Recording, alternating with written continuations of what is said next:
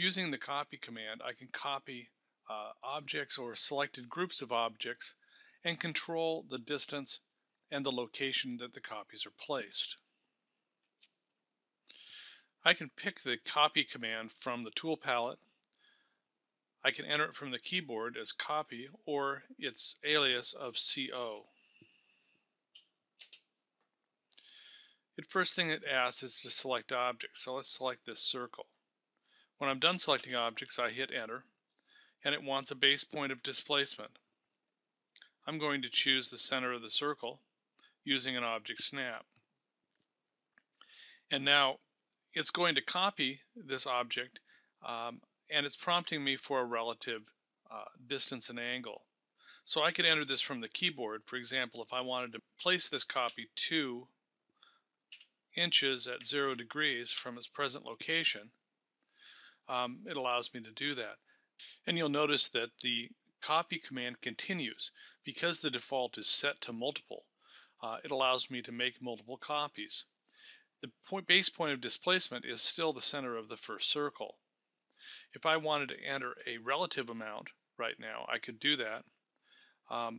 Say I wanted to place another circle that was 2 on the X and 2 on the Y from the center of the circle.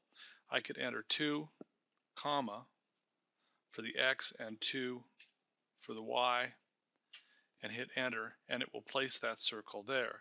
To end the circle command, I hit enter, and it ends the command. I can also use my grips to activate the copy command. With no command active on the command line, I can click on an object to bring up its grips. In this case of the circle, I'm going to click on the center grip to be the base point. I'll right-click the mouse and choose copy. Now, using whatever method I choose, in this case I'm going to use an object snap to snap the copies to the endpoints of the lines on this rectangle. Now if I look up on my browser menu and under Edit, and looking down, I have copy and I have copy with base point. Now these are my standard Windows copy commands. Control C and paste is Control V, and Control Shift C will give me a copy with a base point. To use these, I would click and activate the object, and in this case I want a base point, so I'm going to say Shift Control C, and down here on the command line it says specify the base point, so I'm going to click on that center grip, and now I would do Control Shift V to paste it, and I can click and paste that down. But that's copied that circle to the clipboard.